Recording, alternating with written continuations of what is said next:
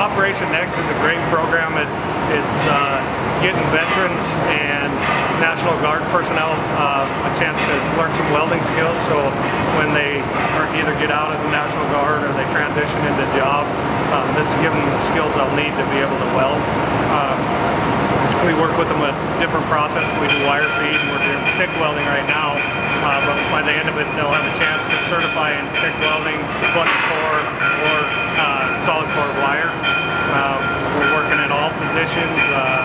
There's about 11 guys that are here all the time, so it's a pretty good setup. I'm excited to kind of see how it goes. It's going really well so far. The students are awesome. The ones that we get in, because they go right to work. They're real disciplined. They listen really well. They ask questions. We're trying to teach them to the point of where they can pass their weld certification, and then also give them exposure to be able to be job ready. When they go out of here, they'll be able to go right into jobs. And you know, some of them already have jobs, but these this opportunity is going to create a chance for them to get higher paying jobs and, you know, more skilled labor. And there's such a high demand for welders in the country right now, so it's a great thing for them to go into. There's a high demand even in Montana right now.